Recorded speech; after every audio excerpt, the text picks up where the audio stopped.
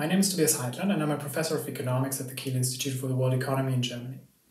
My specialty is the link between migration and development, as well as public attitudes towards migration. In the ITFLOWS project, my team and I will contribute to 3 strands of research in particular. First, the determinants of migration.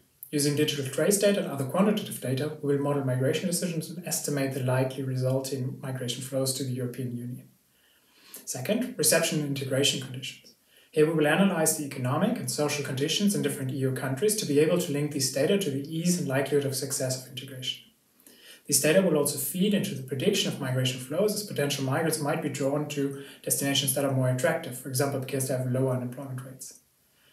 The third topic is attitudes towards migration amongst EU citizens. In particular, we will work on an overview of the existing evidence across disciplines, linking sociology, economics, political science, and psychology. I look forward to ITFLOWS because the project brings together experts from a wide range of disciplines, including social sciences, computer science, and law. But we academics will not only work amongst ourselves. Rather, we will constantly be in touch with practitioners in order to better understand how our research, the resulting evidence, and also the IT tools that we will develop can create the greatest and the most positive impact.